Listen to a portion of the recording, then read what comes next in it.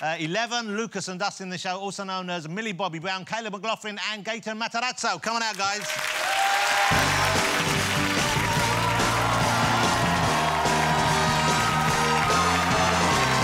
How you doing? Great to meet you.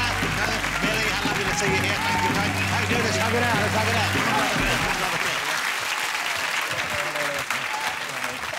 at this. This is like a before and after of show business right here. Look at that. Hey, guys, well, great to have you here. Thank you for joining us. Thank you. Now, how would you describe Stranger Things to people who haven't seen it? I'd say it's a supernatural thriller that is very intriguing. There's a really cool cast. It's about a boy who goes missing, who vanishes into thin air, but he vanishes to the unknown. And his family and friends come look for him. Me and Gaten are one of his friends. Yeah. And we find this strange girl. Who messes everything up. Yeah, technically. Right. Well, it's been huge, hasn't it? I mean, would it be fair to say that it's changed all your lives? Of course, you're very young, so anything that's happened is going to change your lives, I guess, to an extent. but it's changed your life. I mean, you must get recognised just about everywhere. Have you noticed that that effect? Have you had a lot of fan attention? Definitely. I've been getting recognized on the street all the time. I mean, there's somebody that actually tattooed me on their arm. Wow. Two instances that I know of. Right. It's really weird. I mean, yes, it is peculiar. I wouldn't have a child on my arm, but, you know, but they're just very intrigued by our characters. It's weird, but nice. I'm guessing none of you have any tattoos yet? No. No, good. I'm 47. Are you tempted to have tattoos when you're old enough to legally have tattoos? I'm scared. No, you know, I don't think I would mark my body. No, good. I'm not going to ruin all this chocolate, so...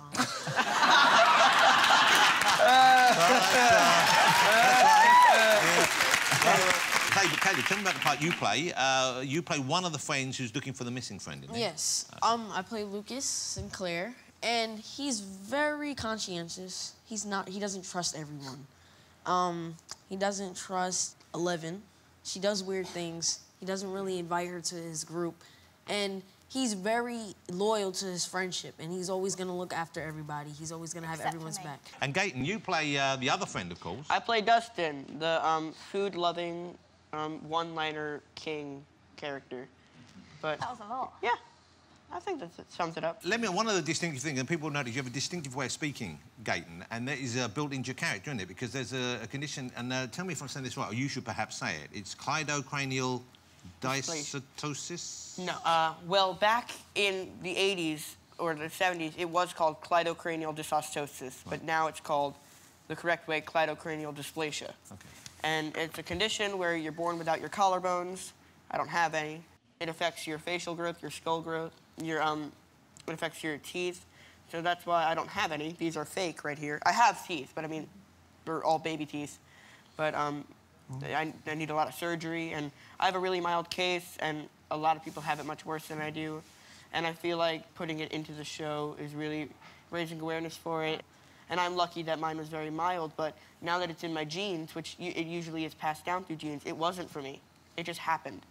So now that it's in my gene, I have a 50% chance of passing it down in my genes, and it could be much worse for them. But yeah, I just want to raise awareness for it and let people know that it's not something they should be afraid of showing. Well, thank you for talking about it to us. Now, Millie, you have to, as we just saw in the clip, you had to shave your head for the part. Yes. Well, that shows a lot of commitment for anyone, but especially for a young woman in show business to have to do that when your first big gigs. Was that a tough decision to make? Were you comfortable with that concept? Oh, yeah, I was very excited. I mean, when I first found out, yeah, I was like, OK, that's negotiable, you know, we can negotiate some things. And then I was like, no, it's not. It's not. And then it was one day where we was all in school, and you know, Caleb goes in first to have his hairstyle, you know, Gaten and Noah and Finn, and then I'm the last one. And I go in, and it just all wears off. And then I come into lunch. But it took about, like, 2 hours. It took about 2 hours, yeah. So did you have long hair before? It's pretty long, was it? Yes, it was about... No, it's not. It was probably about down to here. Right, OK. Yeah, but the boys didn't actually recognise me. OK, now, what were you guys like when you were this age? I suspect nowhere near as frighteningly confident. No. I think that you're more intelligent than me now. I just find it amazing, though, because like, now like, you can put a show on and be streamed like, straight to your phone or your tablet and stuff like that, but like, when I was your age, that never happened. Like, do you know what this is? Like...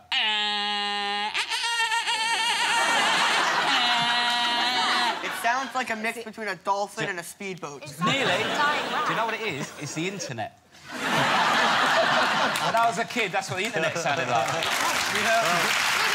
Yeah. And basically, you was only allowed to go on the internet after 6 and at weekends. Wait, but what year is this? This is only like probably about 15 years ago, right? And basically, if you was on the internet, you had one computer in the house, and your mum picked up the phone, you weren't on the internet anymore. That was it, game over. Yeah.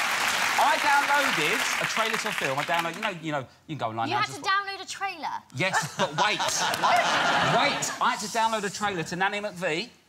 Guess how long it took? 72 hours.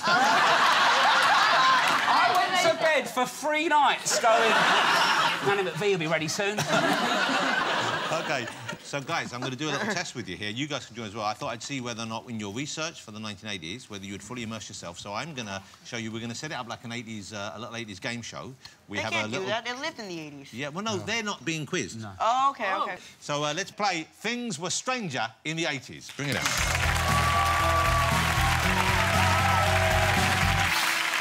So...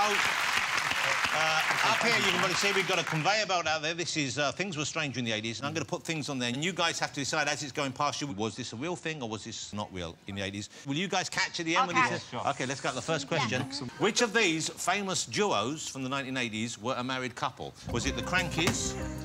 OK. Was it George and Andrew of Wham? Or was it Annie and Dave from the Eurythmics? Annie and Dave. Fellas, what do you think? Yeah, Annie and Dave.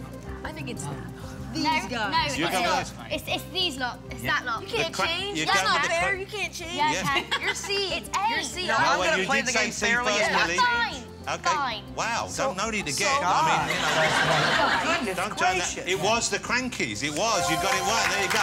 One for Caleb. Here's the next question. Have a look at this man here. He was popular on TV in the 1980s. Right? Oh, Timmy. Terrifying. Okay. Now, what did he used to whack children with on his TV show? Was it a fish? Was it a mallet? Yes. Oh, that's an... Or was it a feather duster? OK, I'm going to say that Fish. because his last name It's is... so cool getting hit with something the fish, I along bet. with that. I bet it's A just fish, like a yeah, the fun fish. experience. So we got 2 fish, 1 mallet. A mallet. Millie, yes. you're right with mallet.